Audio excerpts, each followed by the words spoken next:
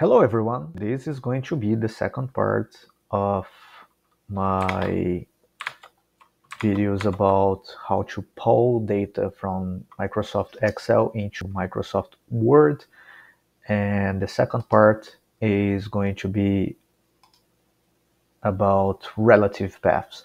So I have here a folder I already created. I call it Excel to Word. This is root, and then Excel to Word dash relative paths.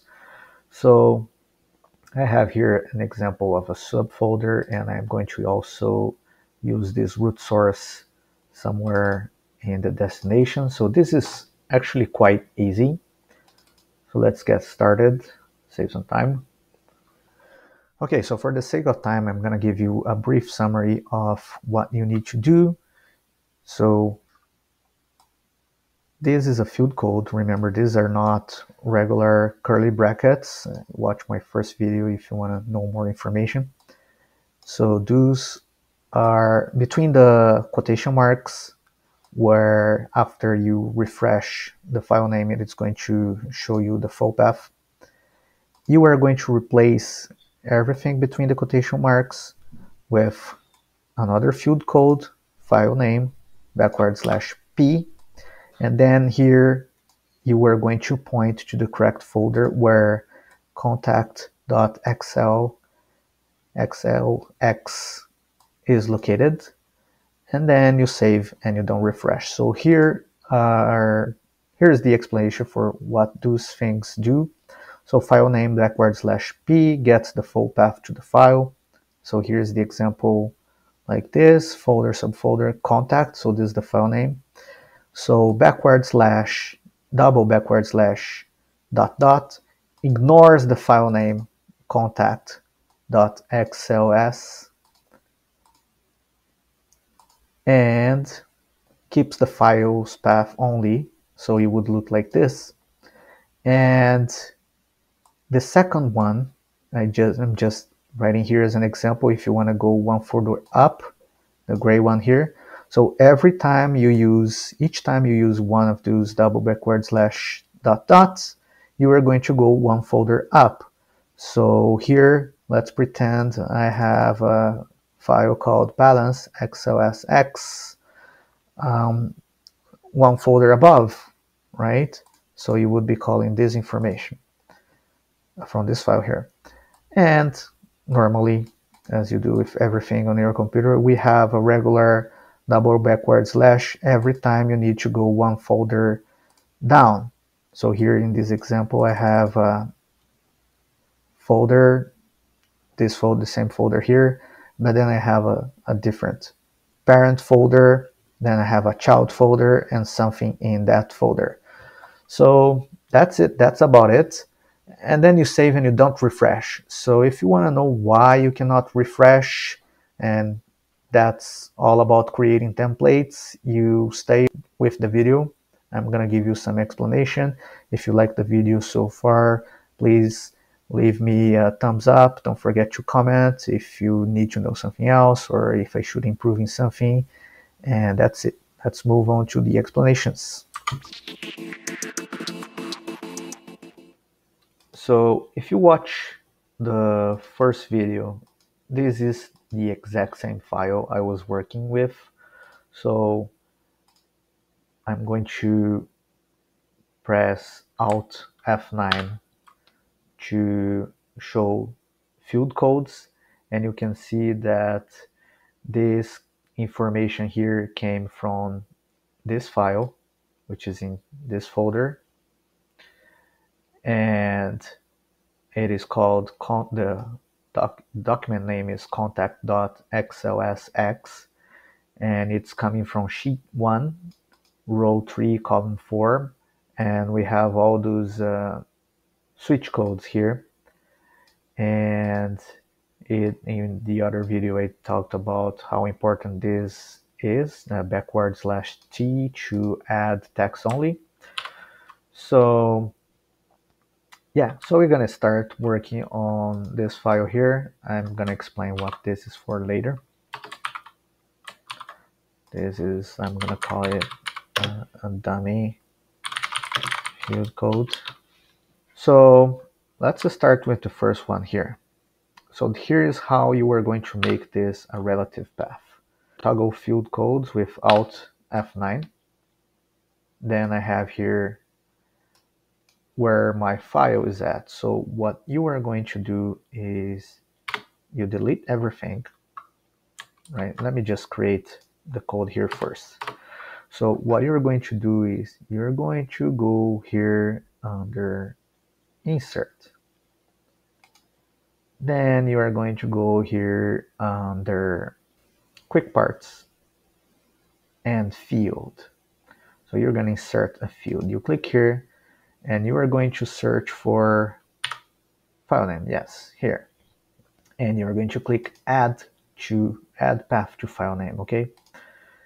And you are going to get this with the field codes switched on. So let me show you how it looks like. So this is where this file is at, right? The file we're working with, destination.docx. Now, what you are going to do here, and this is the same thing as pressing Ctrl F9 and typing everything yourself. Okay, and you don't need this merge format here because you already have a merge format there. Okay, so to make it easy, instead of typing here, you are going to copy this or cut, if you will, and you are going to replace everything between the quotation marks like this. And you have to pay attention to this. You have to do a double backward slash dot or period to break the file name. So here, let me show you what this does here. I have a file name and a path. And what it is showing here is Excel to Word, blah, blah, blah, blah, blah, blah, right? If I remove the path, this is what it is going to show. F9, you select everything, and F9 is the refresh to update the fields. So this is the file name, right? So what I want, oops, Alt F9.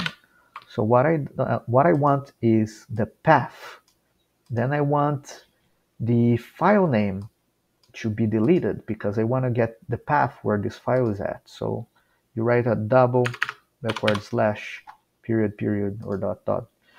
Then, yeah, then that's it. Then you're going to create the path to the file you want. So you need another backward slash T. Sorry, I did not explain it well. So this is basically deleting the name of the file here, destination.docx, and getting the path only. So now I have that information came from contact.xlsx, and I am going to write here contact.xlsx, right?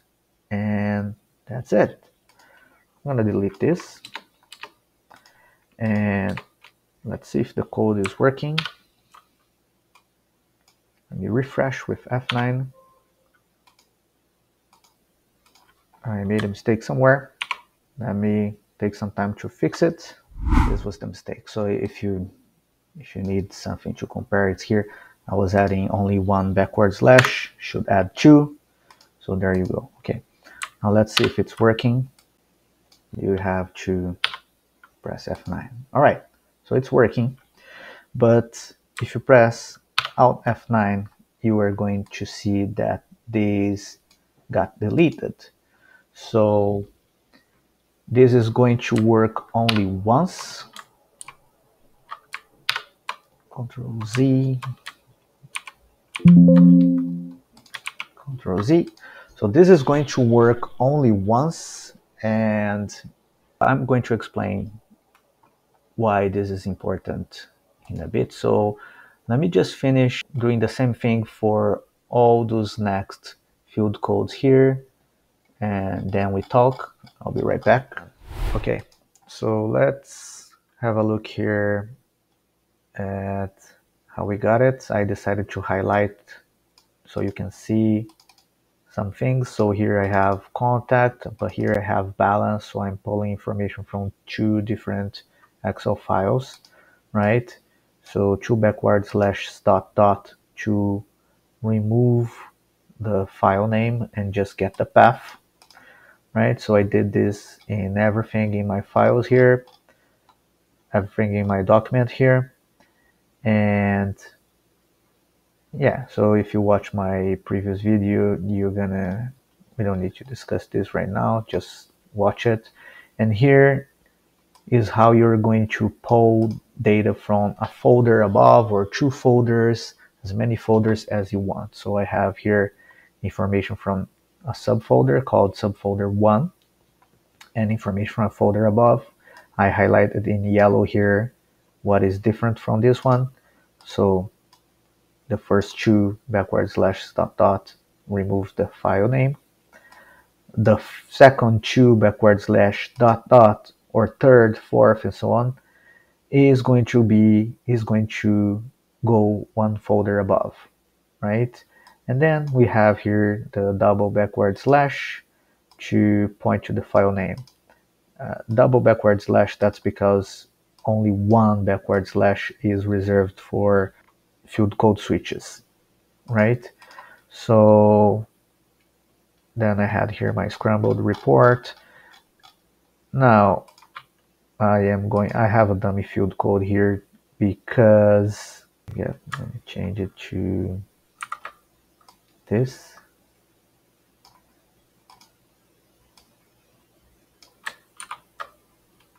And then double backward slash, okay.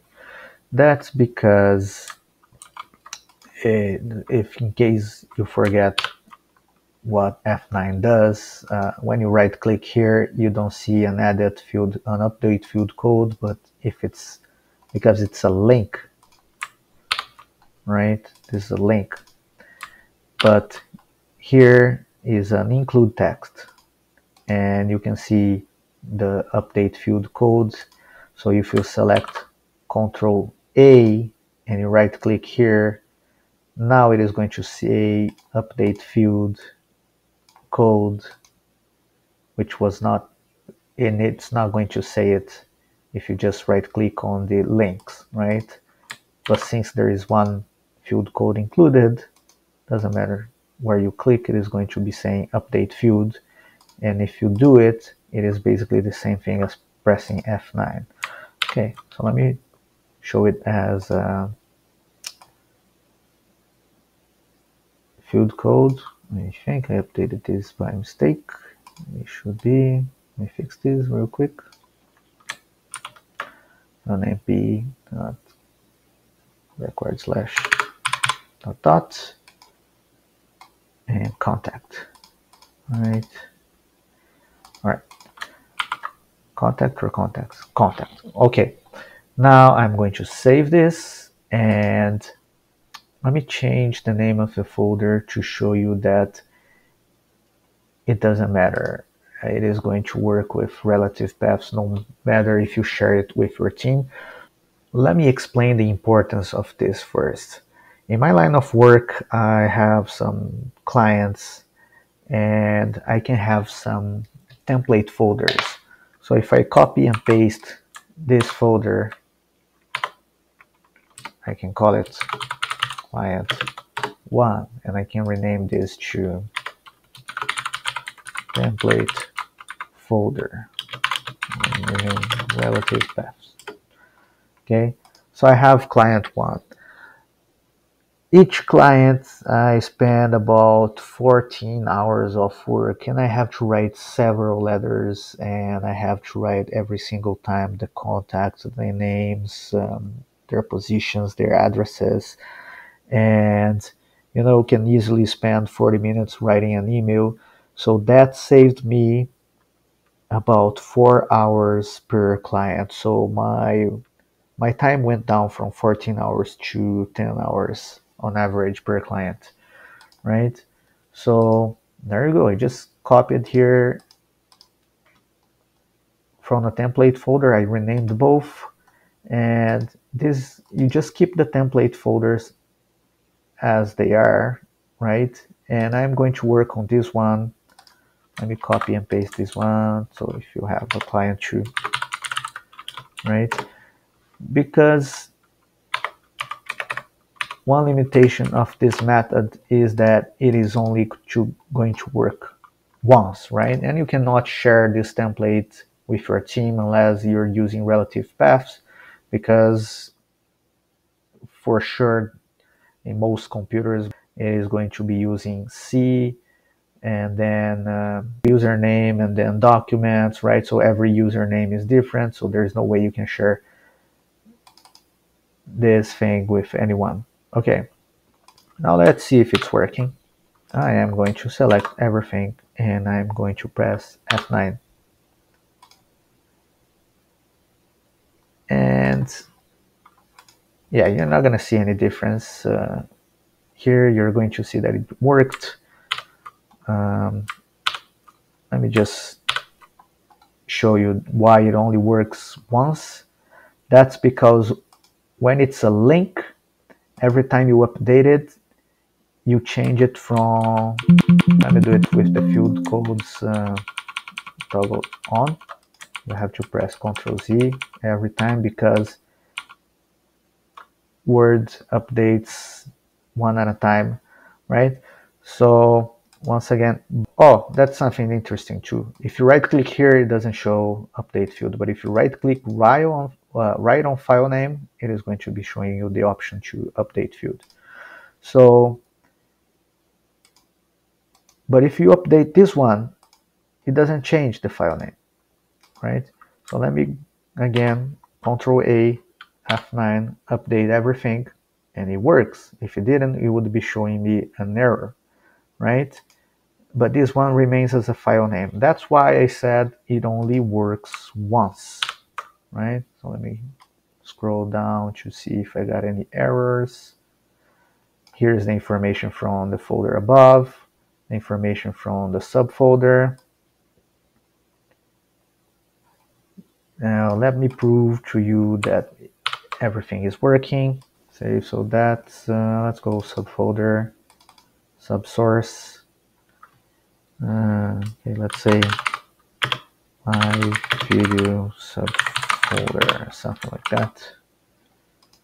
Let me go one folder above, so it's in the root source, and that's going to be changed to all files because as you could see here, this root source is above client 1, client 2, and yeah, and even the template. So let me change this to user company's message for this month, whatever. I couldn't think of anything better. All right, now let's go back to the file here. Again, let's select everything, F9, and it's working here. Let me toggle the field codes back, and there you go. Now you see that it works. And that's about it for the video. If you think that's useful for you, or if you learned something today, I ask that you please give me a thumbs up or leave me some comments to know how I could do better next time. And if you could help my channel, please consider subscribing just to help it a little bit. And yep, thank you very much.